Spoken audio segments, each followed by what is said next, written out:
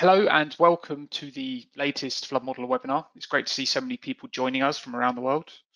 My name is Alistair Shepherd and I'll be hosting the webinar, which is going to be delivered by Bob Potter, who is the development manager for Flood Modeler software at Jacobs.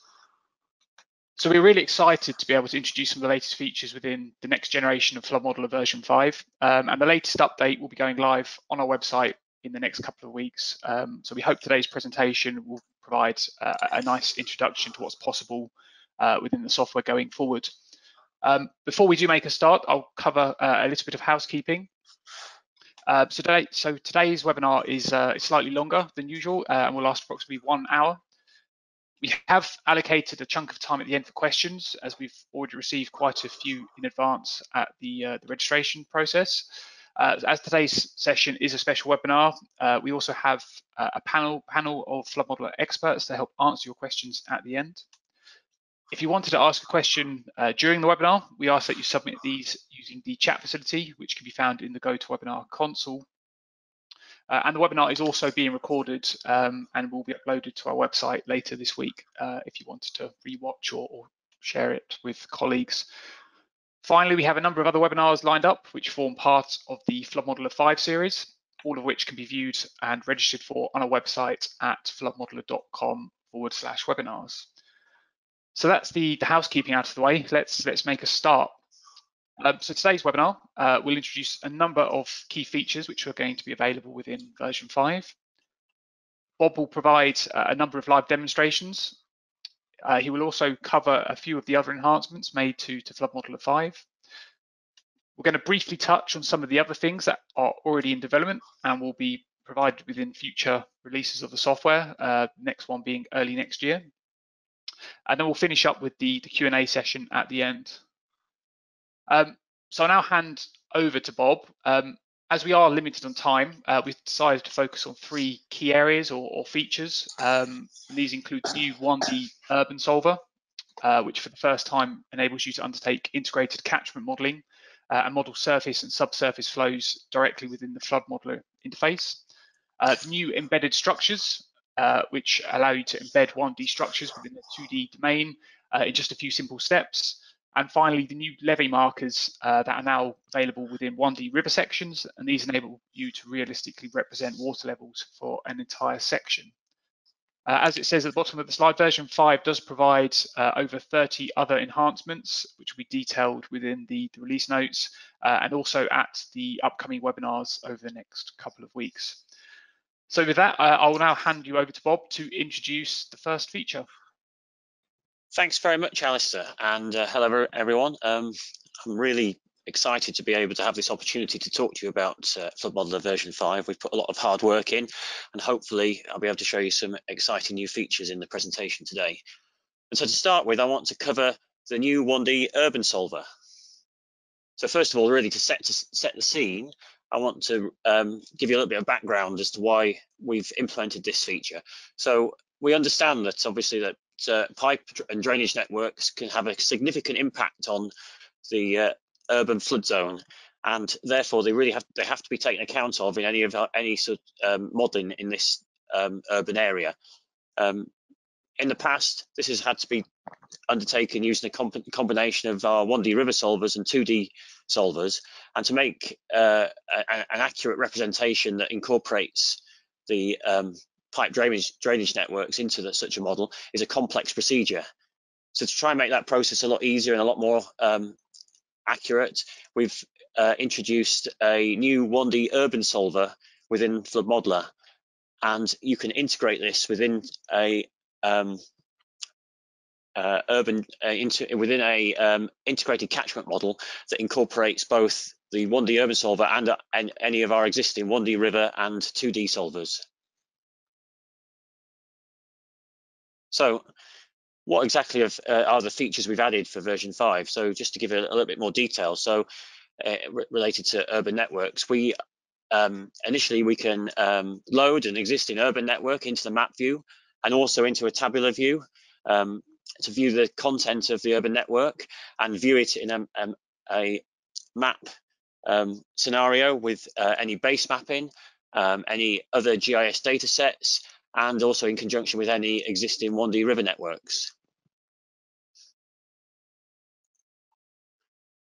We can then also access the underlying data within that urban network and review the properties of any nodes or links that make up that network. And not only review, we can also edit those properties, make changes, and then save those changes back to create either a revised version of that network or save it as to a new network file. And it's not only the nodes and link properties that we can edit within the urban network, we can also access more global settings, such as the sort of standard ones, such as the start and end times and time steps, and we can edit those. And then we can also look at some more of the climatology settings, such as evaporation, temperature, and that sort of data. And we can edit those properties of the network. And again, we can save those changes back to either create a new version of the network or save them to the existing file. And once you've made all those changes and you're happy with the urban network, you can also run these simulations within the flood modeler environment. And our urban solver simulations will display the same sort of progress window that you'll already be used to from running 1D river and 2D simulations within flood modeler. So we display a sort of live updating summary of the model so far, both in terms of chart form, plotting some of the key features of that simulation, such as system volumes, and also some of the key diagnostic information and summary information from that model is also displayed live during the simulation. Once the simulation is completed, we've developed a range of new plotting tools designed specifically for accessing and reviewing the results from our urban simulations. So we can look at any combination of time series with data taken from either nodes or links within the urban network. We can also plot long sections, and we can plot different variables against each other that have been produced from the urban networks in a XY scatter format. All of these plots are fully customizable, so you can change which node you're looking at, the start and end range for your long sections, etc. You can also change the look and feel of the charts. There's a full suite of editing tools for them, and then you can export that data for either as an image to place into a report or export the underlying data in CSV format so you can edit further within packages such as Excel. So that provides a summary of the urban related features that we've introduced in Flood Modeler version 5. I'm now going to sort of take the risk of going into a live demo and show you these features actually in action. So I'm now switching to the Flood Modeler interface, which I've already opened. And before I start, I'm just going to go give you a summary of some of the new features within the interface that have come in related to the Urban Solver. So first of all, starting in with the main toolbar ribbon at the top, you can see there are some new controls in the Home tab, but also there's a dedicated 1D Urban Build tab where all of our Urban Solver related functionality is stored. So we have the facility to load our networks. We also have tools for linking dynamically to our 1D river and 2D models as well, and sort of controls for customizing what we show on the map view. In the left-hand panel, we have the project panel. We have a new subsection entitled 1D Urban Networks. So when we load our 1D Urban Networks into the map view, they'll appear in this area here, and they also actually appear in simulations as well. The reason for that is because the 1D urban files, or that represent the model, it's all stored in a single model file, a text file with a .imp extension, and that file contains both the content of the model in terms of its nodes and links, but also the run details in terms of its start time, end time, and other simulation settings. So because it's all stored in one file, it appears both in the urban network section and in the simulations when we load it in, which I'll do so in due course. Over on the right-hand panel, where we have the familiar sort of 1D river network table, we also have a new tab for urban models, and this is where we store the tabular version of the network. So we have two sub-tabs, one links, one nodes, and these two tables store all nodes and links that make up our urban network. So I better go ahead and actually load one so you can see what I mean. So if I go to the load network button, I can pick my IMP file, hit open, wait a few seconds, and as you can see, it's loaded it in, and we have a new suite of icons to represent the different node and link types within the 1D Urban Solver. So if I put on our labels here, you can see that we have what these are called junction nodes, so effectively manholes. We also have subcatchments, which are listed within the nodes table as well. And these are represented both by an icon and then also a polygon that represents the extent of that subcatchment.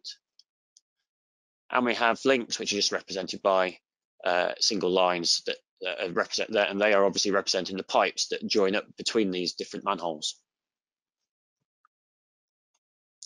Now, if I want to look at the underlying sort of area that this network exists in, I can turn on my base maps, and then you'll get a sort of more realistic representation of where this model exists.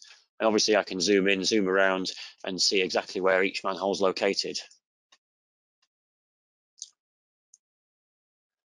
Now, if I want to access the properties of a particular node, I just need to highlight it like I'm doing here, and then right click and select the node properties. And you'll see these pop up in a new pop-up window. And these are all the sort of core properties of that node. But a lot of the nodes have sub-properties, data sets related to that particular node, such as time series. So if that's the case, we can access those as well. So in this case, there's a direct flow time series that we can look at. And if we want to look at the underlying data, again, I can access that in a new window, and I can make changes to this and then save those changes. And if I want to look at what the impact of those changes are, I can actually plot the data as well. So all of this information is available from the existing network that I've loaded in. Similarly, if I want to look at a link property, I look at the highlighted link, and I can do this from inside the map. I can also do it from inside the right-hand table as well. Choose the link properties, and again, sometimes there are subsets of variables that are related to these links, and I can access those in additional pop-up windows, such as this shape of the pipe. So that's the individual node and link properties. If I want to look at the more sort of global properties of that network, I would go over to my project panel, highlight the urban network in there, right click, and you can see I can access model settings. And so this shows me all the sort of core global settings, such as the start and end date I'm going to run the model for, what the time step is. And then also the climatology data is available from the right click menu in the project panel. And that shows me things like temperature, evaporation, snow melt. And I can make lots of changes, not necessarily that much to change regarding snow melt for this model. Anyway, once I've made any changes I want to make, I can proceed to run this simulation. And I can either do that by highlighting it in the simulation section, and then the right click option has to run, or I can just go to my simulation tab in the top ribbon and choose run. And as you can see, we get the same sort of progress window as we'd usually get for a 1D river network or 2D model. And we get the same sort of summary diagnostic information listed here in a table, and more detail is available on the output tab.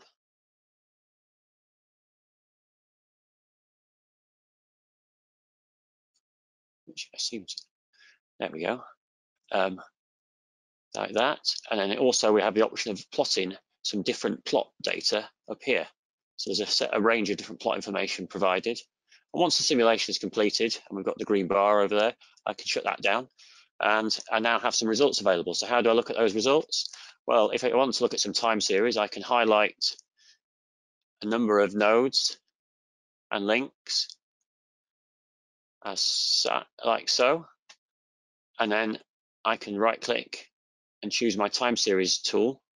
And this is the new time series tools dedicated to 1D urban results. And you can see it's made up of a list of all the available nodes and links, so I can further customize my selection if I want to before going ahead to plot. As you can see, I've got a range of different links or pipes already selected, and I've also got a range of nodes. So these are all junction nodes, so they're effectively manholes, and they're already selected as well. I've got my results file for my currently active network automatically added here, but if I had some other results I want to compare against, I could load those in as well. I have a list of available variables from the simulation, and by default, the tool picks up the depth of water within the manhole, or node depth, and it also picks up the flow through a particular pipe, link flow, as a default. But I could change that to anything I wanted. And the plot time range defaults to the full range of that simulation. As you can see, it was a very quick simulation, so it's just a 12 hours of data. But I could, if I had a longer simulation and I wanted to look at a subset, I could change the values in these controls in order to set exactly what period I wanted to plot. Once I'm happy with all of that, I hit the plot button. And as you can see, there's a whole host of lines on there because I selected quite a few different nodes, and that's sort of showing me the range of depths in each of the manholes that I selected going through this period of the simulation. And I've also got a range of flows, and the flow data is on the right-hand axes for me to read over. If I want to read more accurately values in a particular place along these charts, I can actually put what's called the cursor values on just by ticking this box. And now you can see some crosshairs, hopefully, on this chart. And as I move across, where the vertical line is crossing any of my plots, it is giving me the value at that location. So I can read off and just inspect values in a bit more detail than just reading them across manually on the chart itself. And obviously I can turn that back off if I wanted. I can turn on or off any of the particular series to further customize. But equally, I can return back to the window to edit further if I wanted to. And if I wanted to edit the look and feel of the chart, I can use the Edit Chart Series button to access a whole host of customization options to change the look and feel of this chart. And once I'm happy with it, I can export that either as an image or export the underlying data to take into something like Excel. So that's time series. But it's not only time series we can do. I can also highlight a range of the nodes within the network and create a long section through there. So I could just highlight on here on the right hand table, but I can also use the more detailed sort of polygon select tool that's also available for river networks to select a subset of my network like so.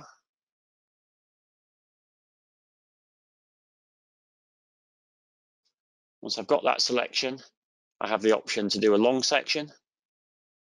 And as you can see, the long section highlights exactly where all the junction nodes or manholes are within the network that I've selected, and also shows me the ground levels as well. And the good thing about this chart is I can also animate the model simulation within this and show hopefully the pipes filling up. So if I just press play, I can change the speed a bit, and hopefully you can see there that gradually through the course of this simulation, water levels increase at different locations. In actual fact, it's showing that some flooding here, so this is a suggestion that maybe I need an integrated model to try and model this effect and this effect and where the water is going to go once it reaches the surface. So it's suggesting maybe I need to connect this dynamically with a 2D model and model that as an integrated system. If I want to change the selection that I've plotted, I can change my start and end node from within here without going back to the map again. And the tool will automatically calculate the route from whatever start and end node I select and create a long section from that. So that's plotting results from my urban network. And effectively that sort of ends that first demonstration. So if I want to go back to my presentation, move on to the next section.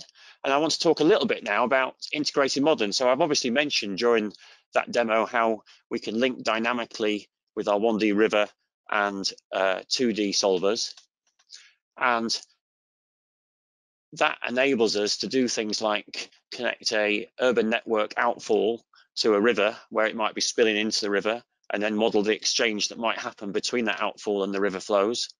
We also could connect any flooding manholes to a 2D domain and model the exchange of water between the surface 2D domain and the urban network, and look at the spread of that flooding flow across the 2D domain.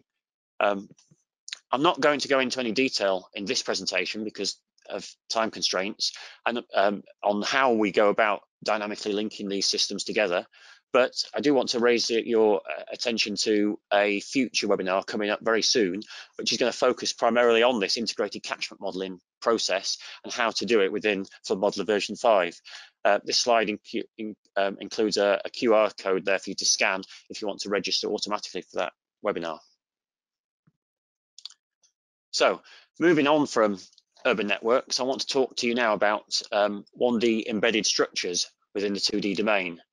So what do we mean by this? What's the problem? Well, quite often we might have within the 2D domain certain flow routes, such as conduits under road embankments, that sort of thing, which we want to model accurately using, say, some 1D components. It's like very similar to like a river type flow mechanism. However, to date, in order to do this, we've had to do it by dynamically linking a 1D river network that contains the suitable components, such as conduit nodes, conduit inlets, etc., and dynamically connect that to our 2D model. And although it's possible and you can get good results from it, it's quite a complex process that takes a bit of time to set up in order to get to ensure that the model is going to run with a degree of stability. Main problem is that 1D river networks like their components to stay wet at all times, and it's not always possible if the conduit is embedded somewhere away from a river network on a 2D domain, detached from any sort of constant flow, and it's only going to get wet when it's flooded. So to try and make this process a lot simpler and a lot easier, we've introduced this embedded structures functionality within our 2D solver. So all of the calculations for this structure are carried out within the 2D solver itself. No need to link to a full 1D river network in order to model this effect. Obviously, you can still have your 1D river network linked dynamically to your 2D model in this same integrated system, but the 1D river will be just focusing on the actual river processes and not modeling these embedded structures separately. So what have we actually done? So we've enabled this very simple process where you effectively just need to draw a line on your map view to show where you want your embedded structure to start and finish. You draw it using a particular tool that I'm going to go on to show you shortly, and then you associate properties of your structure to this line. We've made the certain structures compatible with this system, and they are the most commonly used ones, we think, for embedded structures on the floodplain, and they are culverts, orifice, and weir units.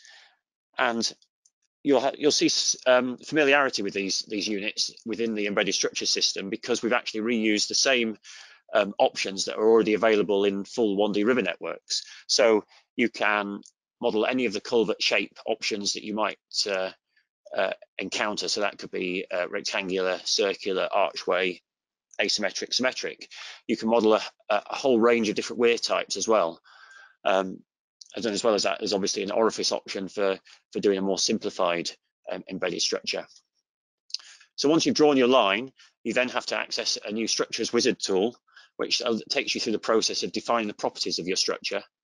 And included within that, because we're using all of the full sort of 1D culvert options available, you can also introduce the options that are embedded within 1D River Solver provided by Syria in the culvert design and operation guide to sort of define the properties of your inlets correctly and to conform to that Syria guide.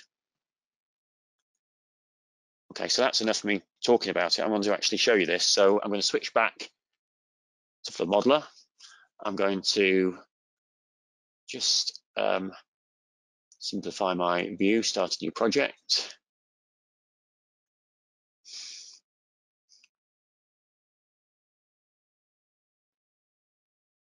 So there's a project I prepared earlier. This is just a simple setup for a simple 2D model. As you can see, I've got the underlying DTM loaded, and I mean, I could put some satellite mapping on as well if I wanted, just to show, give it some context. But my orange area is going to be a 2D domain that I want to model using the 2D solver.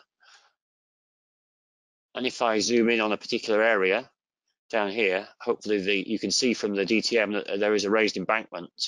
Now, what I want to do is model, if I wanted to model some culvert passing underneath this embankment to enable the flow to traverse from this upper area to the lower area once the water enters the floodplain, I would go to the 2D build tab now, and I can see there's a new icon called 1D structures, and that tool, when accessing, prompts me for a name for my shapefile that is going to represent the lines that show the locations of all my culverts. And I'm going to call it my culvert and save that. And now we access the layer editor tool that's standard for any sort of shapefile editing within Flood Modeler. And I can use the line function to say I want my culvert to traverse from here to here. And obviously I could draw more lines to represent more culverts. I could also maybe zoom in a bit closer to get the position of this more accurate, but this is just for demonstration purposes. I think this is sufficient. So now I've drawn my line, I can access the 1D edit structures tool, which is included in the layer editor just for this type of line. And you can see a new window pops up. It's only got one row in it because I've only got one line drawn, and it's completely blank at the moment because I've not defined any properties. I can call it anything I want. So I'm going to call it, again, my culvert 01, I'm going to call it. Now the next field to edit is the structure type. And this pops up a window giving me my options. So I can choose a culvert, I can choose a weir, choose an orifice. If I choose a weir, I've got down here a whole host of different weir types I could choose. If I choose a culvert, I have the option of adding a bend. So that's assuming that the culvert has a bend in it somewhere. Effectively, it's modeling an additional energy loss. So if you want to include this additional energy loss, you can click include a culvert bend and specify as a bend in the culvert. It doesn't have to appear in your actual line. Your line is just marking the start and end position of where it's going to interact with the 2D domain. I can also choose a range of different culvert types. I'm going to stick with the default, which is rectangular, and hit OK. And you can see here now, the node labels are handled automatically. You don't have to worry about those. The type is set to culvert, subtype rectangular. We have a length field, which I'll come back to shortly. We have the bend, which is not included, so it's not set. An invert change, again, I'll come back to that shortly. And then this right-hand column is showing a couple of new icons now. And you'll recognize these from your 1D river networks. We have a culvert inlet, which we can define. And as I said, we can access the data associated to the culvert design and operation guide provided by Syria by hitting the Run Culvert Wizard. This gives me a whole range of different inlet types. I'm going to choose rectangular. There's only one material for that, but some of the other options have multiple materials to choose from. And there's a whole host of different shapes that you can choose. Again, I'm just going to stick with the default. And that produces looks up a database to see what set of variables that combination relates to. And if I hit finish, all those variables are populated in the relevant fields, and I can just hit OK. And that culvert is culvert inlet is then defined. I can then move on to look at the culvert section, which is rectangular. Again, a few of the fields are grayed out because they're automatically set. We can just set the elevation at the inlet. I'm going to put that to 10 meters, give it a 2 meter width, 1 meter height, put some roughness variables in, and then hit OK. And effectively, I've defined then my culvert section, and that inlet and section will be repeated at either end. So it basically forms a single reach with an upstream and downstream cross section defined by that section I've just defined, and an inlet at both ends, because we don't know which direction the flow is going to go through. So we have the same inlet at either end. It can go, and the flow can reverse through or go through forwards, doesn't mind. And that's all defined. The length field is set to 0 by default. If I leave it at 0, it means the solver was going to look at the length of the line I've drawn and say that's the length of my culvert. If I want my a more precise measurement of length of culvert, I could enter in here, say 25.8 meters, and have that as the length of culvert. And then if that value is anything other than 0, this length will override the length of the line. So I can keep that in there. If I was then to proceed and hit OK to save, you'll see it gets me a warning message, because at the moment I've left invert change as 0. So what it's saying is currently that culvert is completely flat and horizontal. Now I could leave it as flat, but in actual fact I'm going to put a small drop on it of 0.2 meters. So that's my culvert data saved, and it actually saves to a separate text file associated to the shapefile with a .str extension. So you can go and look at that, but I wouldn't recommend making any edits to it, because that's what this tool is for here. I can then save my shapefile, stop editing. So now I've saved that structures file, how do I incorporate it into my 2D model? Well, I have a 2D model already loaded here in this project, and hopefully you'll be familiar with this interface for specifying the 2D data. And on the Domains tab, we have a new sub-tab entitled 1D Structures. And if I go onto there, you can see a blank table. What I need to do is to add this structure to my 2D model, is just pick it up from the Layers panel and just drop it in. And when that happens, I get a little pop-up which sort of says, this is the data you've tried to add. Is this correct? Well, yes, that's just giving me a view of the attributes in my shapefile. That's the one I wanted to add. And what variables do you want to produce when you run a simulation? And there's a default set, but I can add others by just ticking the relevant boxes. It's going to use a save interval of 300 seconds, which is picked up from the main 2D model and just repeated. That's what the 2D model is using, so it's just going to use that. And also it's going to use the main 2D runtime. So if my simulation is from 0 to 12 hours, it's going to record data for the culvert 0 to 12 hours. But if I know it doesn't get wet to 6 hours, then I could change to bespoke timings and actually only record data from 6 hours through to 12 hours. So that option is also available. I'm happy, click OK, and it's added it in there. And I have the option then of adding further embedded structures to this table, and they'll all be added to the model. And these are all independent from any linking that we have to a 1D river network. That's specified obviously separately within the 2D model setup. And so I can either have a whole set of shapefiles that each with individual embedded structures within them, or I could add more structures to that shapefile. The choice is yours, really. You can have multiple features within the same shapefile. I'm not going to run that now because that takes a little while, but really hopefully that shows you the process of embedding these structures and how easy it is now. So returning to the presentation, that's embedded structures and what I wanted to say about that. I'm going to move on now and just talk a little bit about levees and incorporating those into 1D river sections. So what problem are we trying to solve here? Well, the fact that a 1D model by definition will calculate a single constant water level and apply this across the entire cross section. So a lot of the time this is absolutely fine, and it's not going to be an issue. But in some scenarios, you might have quite high banks with low lying areas beyond it, i.e. levees. And in that situation, as the water level rises up, you're going to show the area beyond the high bank getting wet before the water's actually exceeded that bank height, because it's just drawing a single horizontal water level across that whole cross section. And that might misrepresent how the that section is behaving at that point in the flood, and it might not be a critical point in the flooding, that you're modeling, so it might not be a problem. But if it is something you want to take account of, now you can add these levee markers that we've introduced. So these are separate markers added to the bank high points, or wherever you actually want to add them, to each river section. And then once you've added these, it tells the 1D river solver to calculate separate water levels on either side of these markers, separate from the main in-bank flow that already will be calculated. And hopefully this allows you to provide a more realistic representation of water levels across the entire section.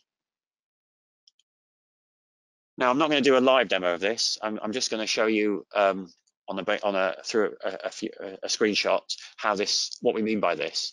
So this top right image is what we currently would have in a traditional 1D river cross section, and you can see as the water level has risen up, we've got a constant water level going all the way across and showing this area here as wet, when in actual fact it might not have had the opportunity to get wet yet because it would need to exceed this bank high point. So what you need to do if you want to take this to model this more accurately, or more realistically I should say, is add one of the new special markers. So we've got a right levee and left levee option that are accessed in this special marker column for each river section. You just click on the little ellipsis button there and you get the list of special markers and put right or left in there. And what will happen is when you actually rerun that simulation, if you've got a levee marker added here, you can see this area is staying dry as this area gets wet. As the flood increases and goes over the top of that point, then you'll start getting a separate water level here that is different from this water level here.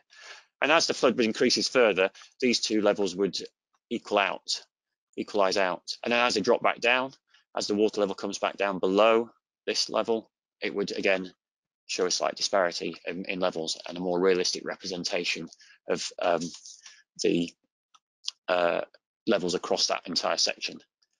And as you can see from this right-hand image, we've actually enhanced the cross-section plotting tool to enable these different water levels to be displayed all together on the same plot. And not only that, you can animate these plots so you see the rise and fall of levels in all three zones, or in two zones in this particular example, within that animation. So that's the three sort of detailed sort of enhancements I wanted to talk about today, but also I just want to touch upon a few of the other efficiency enhancements that we've implemented within version 5.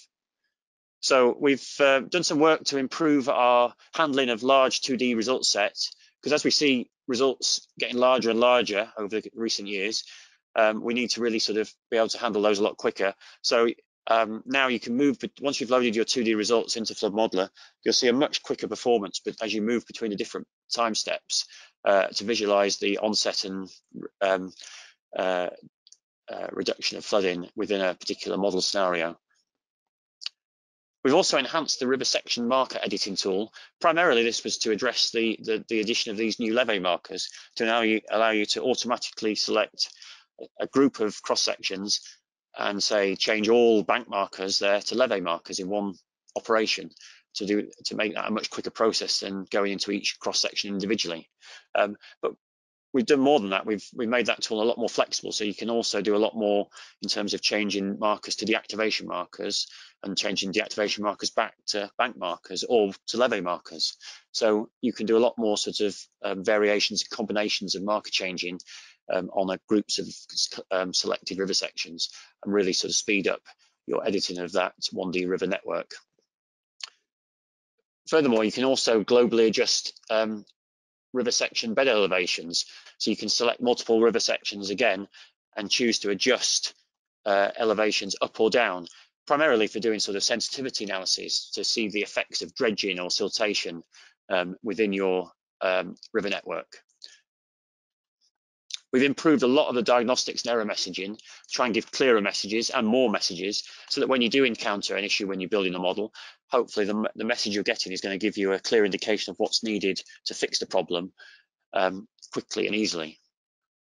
And we've done much more than that. We've been adding lots and lots of different enhancements, and a lot of these are detailed within the release notes. We've done also lots of the bug fixes. We've tried to listen to what our clients have been telling us through the support network as well, and try and implement some of the suggestions that have come in through that medium as well. So we really sort of enhanced the software greatly in version 5. As Alistair said earlier on, there's well over 30 individual enhancements, and not to mention all the other little bug fixes and tweaks we've done along the way to really make this software a big step forward from the previous version. But we're not stopping there. We're doing lots more work in the near future to add new features. And I'm going to hand back to Alistair now to give a quick summary of what's coming soon. Thanks, Bob. That was an excellent introduction to some of the new features within Flood Modeler version 5. I do now have the opportunity to share a few of the things we're already working on, which will be included within future releases of the software, including 5.1, which is due for release early next year. So first on this list is the full 1D urban build capability. So as Bob mentioned earlier, you can currently load, edit, run, and view your 1D urban models, as well as link these to the 1D river and 2D solvers within Flood Modeler. However, you can't currently build these models from scratch. As we were keen to accelerate the release of version 5, these capabilities didn't quite make it into this release, but they will be present in 5.1, which will be early next year. Next on the list is the Flood Modeler 2D GPU solver, which will enable you to accelerate your simulations using GPU technology, and this will also be available as part of 5.1. Other features include a new flexible mesh solver, 2D flexible mesh solver, which allows more efficient modeling, particularly within urban areas. We're working on new data management capabilities to aid version control and help you share your data more effectively. And we're also developing new hydrological boundaries for the FSU and RFH 2.3 methods, and these will also be present in 5.1. As I mentioned earlier, we do have a number of webinars which will cover some of the features that Bob just discussed or introduced earlier today, and you can register for all of these at floodmodeler.com/webinars. So before we move on to the Q&A session, I just wanted to quickly summarize today's presentation. Bob, if you can quickly jump to the next slide. So Flood Modeler 5 will be released and available on our website in the next couple of weeks. Three of the key features within version 5 include the new 1D urban solver, which enables you to undertake integrated catchment modeling, the ability to embed 1D structures directly within your 2D domain, as well as the new levee capabilities to realistically represent water levels for your entire river section. The software does also provide over 30 other updates which enhance your Flood Modeler experience, such as improved diagnostics and error messaging. And finally, lots of the other features are already in development, such as GPU, new hydrological boundaries. Some of these will be available from as early as next year. And all of these features introduced today, and many of these that are in development, all intend to improve your understanding of flood risk, accelerate your model development, enhance your modeling experience, and help you solve your modeling problems. So on that note, we'll move on to the Q&A parts of today's webinar, where we hope to answer as many of your questions as possible. If we don't get a chance to respond during this session, we'll also follow up with you directly by email.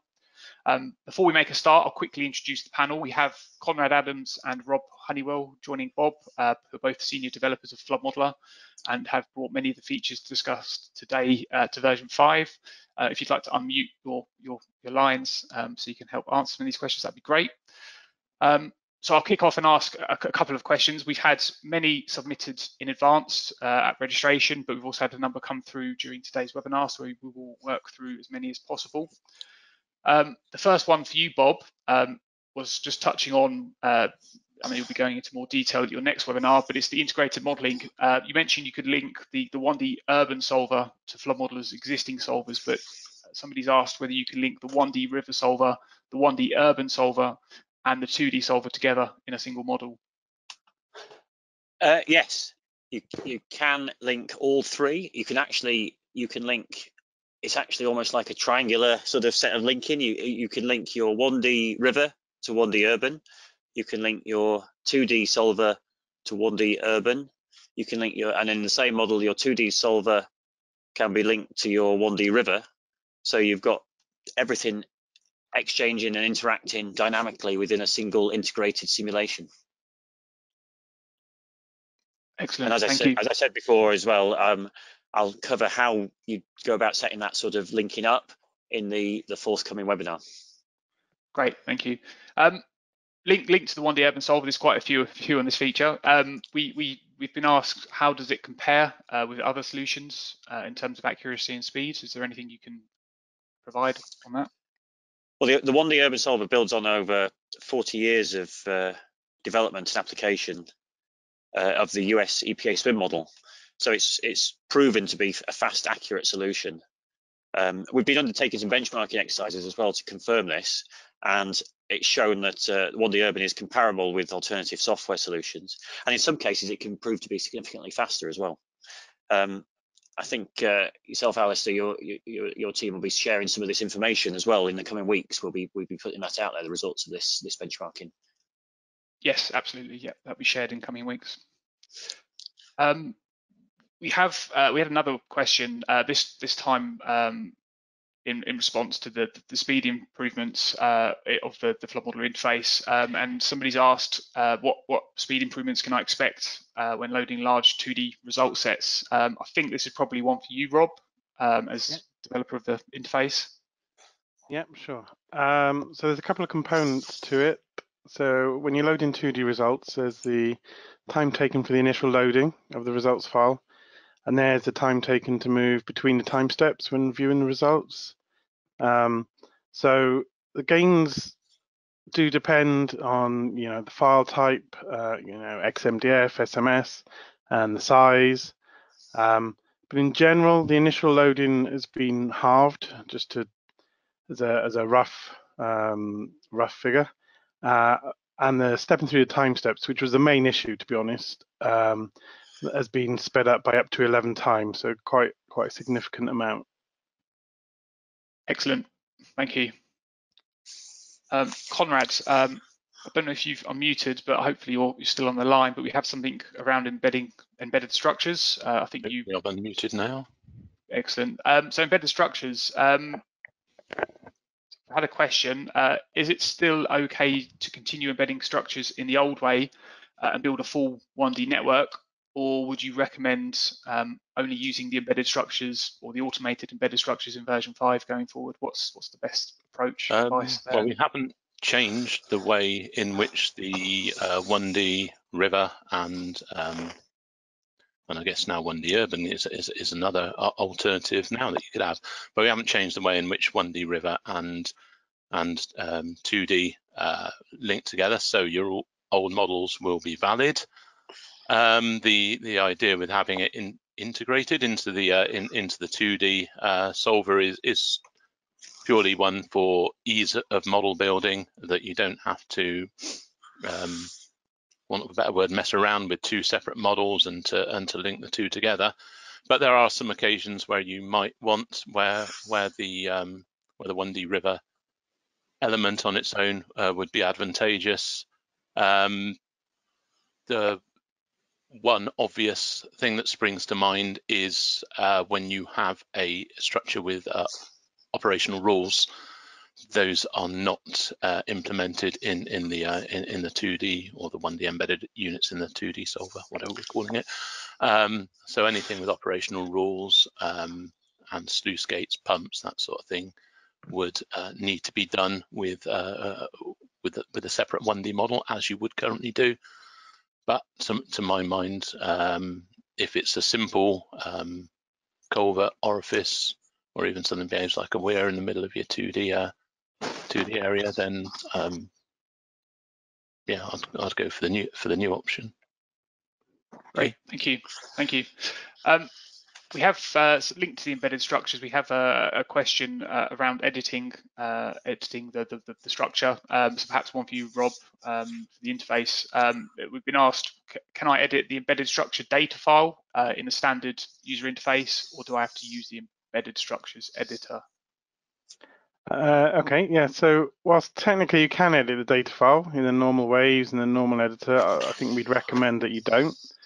And the reason for that is that we've put a lot of work in behind the scenes to ensure that that file, the data consistency and the accuracy of the model is correct. So we're doing things behind the scenes to make sure all the node labels and things like that are all set up correctly, so you don't have to worry about it. And so the nice thing is that that manages all of that for you and the layout of the file. You don't have to worry about what the node labels are. If you specify a change in invert level, say for a symmetrical conduit, it will do that for you and adjust the downstream conduit will be the symmetrical conduit will have all the sort of values subtracted for you, save you having to do it manually. So there's things like that that will do for you. So I would strongly recommend that you use the embedded structures editor. Excellent, thank you. We've had quite a few more questions around 1D Urban, so I'll come back to you now, Bob, if that's okay. We've got a question here asking whether can the 1D Urban solver load InfoWorks ICM models. Do we have an answer for that? Well, and not the direct sort of format, but the InfoWorks itself has an export function where you can export the data to a format that is compatible with 1D Urban. So the answer really is yes, you can load the data, but you have to perform an export operation first to do that. But once you've done that, yes, you can bring the data in as a 1D Urban network, and then you can get to work dynamically linking it with other flood modeler components. Great, thank you. Bob, on the coming soon slide, which I mentioned, but perhaps you're best to answer this, I mentioned the addition of RFH 2.3. Can you confirm when this will be added and whether it will be included, or whether it includes additional output options? Obviously, RFH 2.3 is provided not by ourselves. It's a third-party software provided by Wallingford Hydro Solutions. Their release of the 2.3 component that we utilize embedded within Flood Modeler just missed the deadline really for us to be able to include it in 5.0. So we'll be working hard to get that into 5.1. So that'll be available. And once it's in there, all of the functionality that is provided by that update, 2.3 update, will be incorporated into our revised RFH2 hydrological boundary unit within the Wandee River suite of boundary types. Thank you. Great. Conrad, possibly one for you, but feel free for others to jump in. Something on the levy functionality. Could you provide a bit more information on this? Are there any reasons why you wouldn't want to use the levy markers? So was the first question any more information on, is that how it works, or? Yeah, if you could give an overview of what it is, why you use it, and why you wouldn't. So I'll start with possibly the easiest, the second part of the question first. Why would you use it? Why wouldn't you use it? I guess if your floodplain is either above your bank, so it's sloping upwards, I guess, away from the river, or very slightly below, so it wouldn't make any hydraulic difference, then you're obviously taking time to input your levy markers for no additional benefit.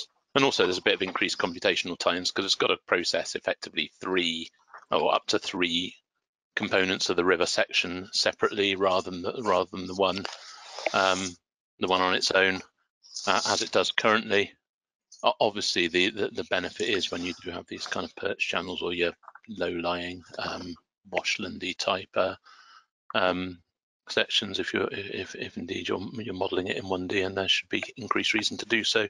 How it works is, almost alluded to it further, it kind of compartmentalizes the river section properties into three components. So you've got the in-bank portion, the left floodplain, and the right flood portion, and what it essentially does is have a lookup table between depths or height water levels and the cross-section properties, as it does in the moment, but it's just a single value at the moment.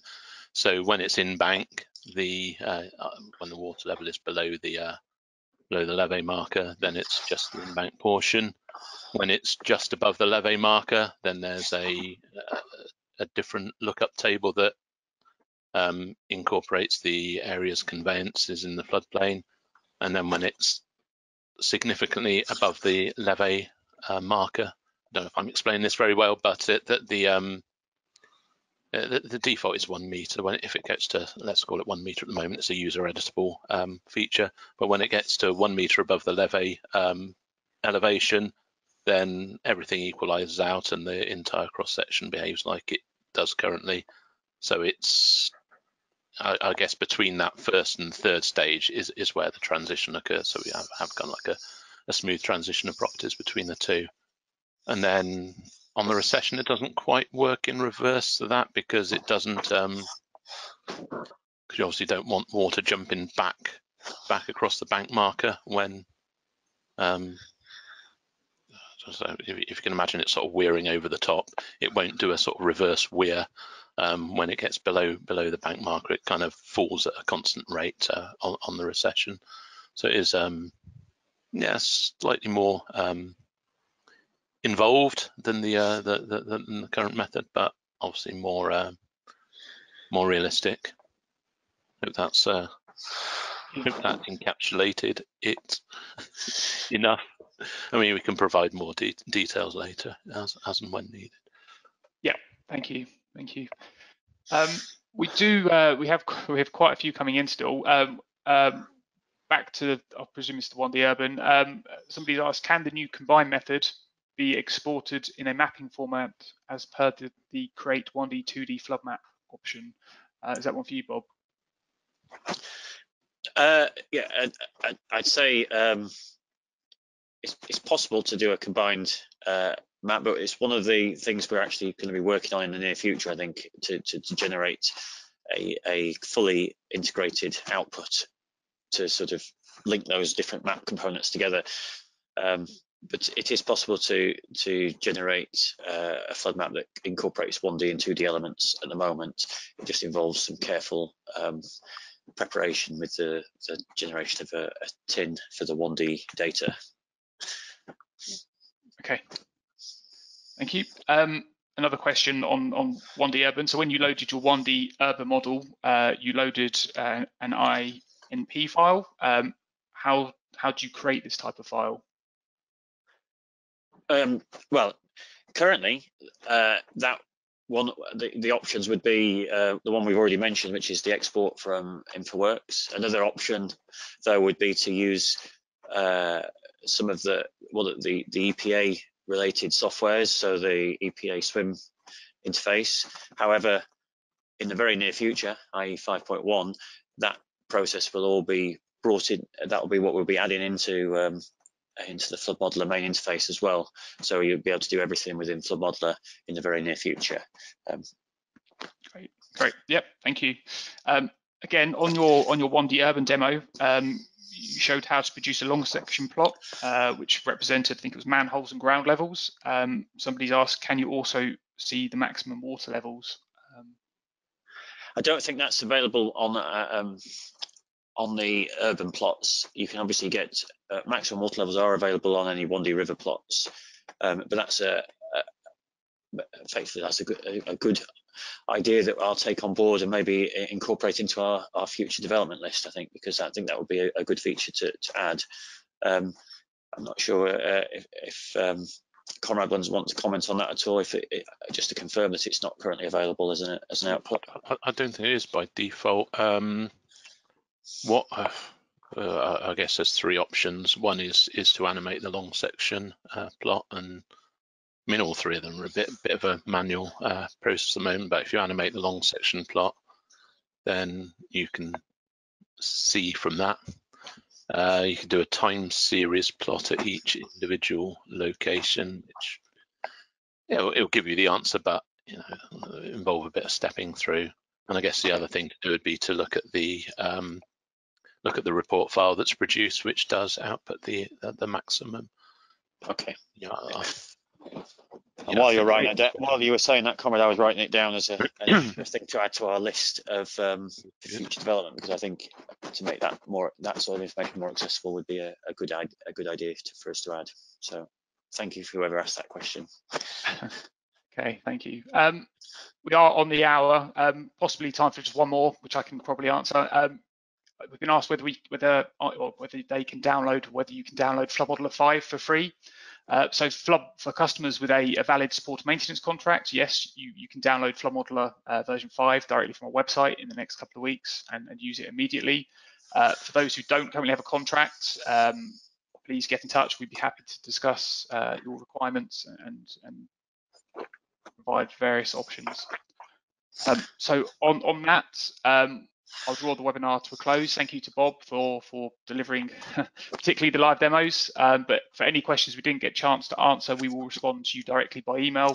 The recording and the questions will also be circulated in the next couple of days.